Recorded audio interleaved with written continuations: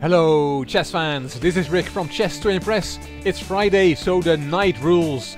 Every Friday I'll show you a position where the knight plays an important role.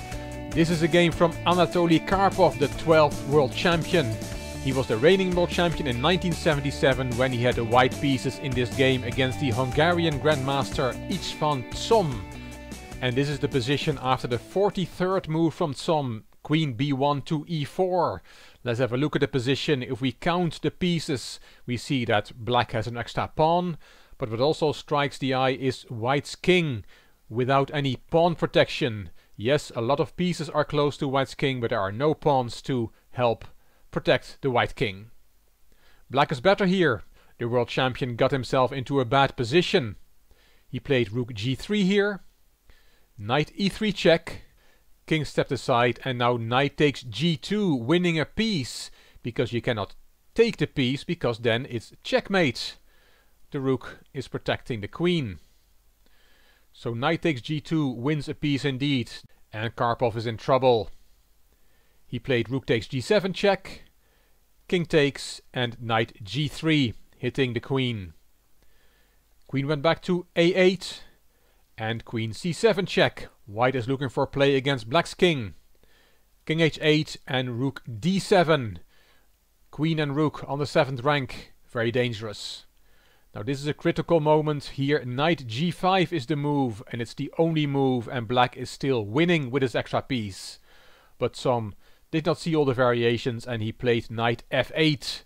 It looks like that move makes a lot of sense, attacking the rook, protecting the h7 square. But it's a mistake. It's a blunder, because now Karpov wins on the spot. It's the only winning move, anything else loses, but this move, knight f5, the knight rules, wins for white. Black resigned here, as he saw that he's now being mated by force. What a move, knight f5. Let's first look at the most obvious one. Let's take that knight. Well, then the queen switches back, queen h2 check, and it's a forced checkmate. King g8, queen g3 check, king h8, and mate on g7. Lovely, very nice that switch back move from the queen. Czom had undoubtedly missed that move when he played knight f8. So let's go back. What else can we try with black? We can of course take the rook. We had attacked the rook, so let's take it. Knight takes d7. It doesn't help. We have the same switchback move, the same variation. Queen check, king f7, and this is checkmate again. No matter where the king goes, queen g7 is checkmate.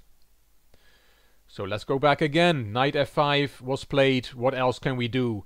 We can try and cover the g3 square with queen f3 to make that mating variation that we just saw twice not possible.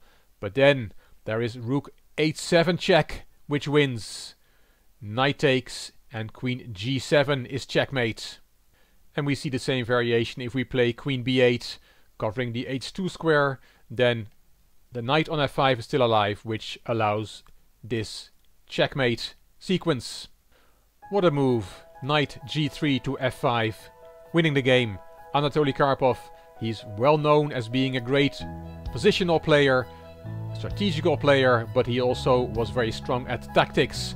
You have to be, otherwise you won't become world champion. Hope you enjoyed this wonderful knight move from Anatoly Karpov. If you did, please give the video a thumbs up. Please subscribe to the Chess to Impress channel, and please leave a comment if you like the video, if you like this series. It would be great if you could share it on social media by clicking the share button on YouTube.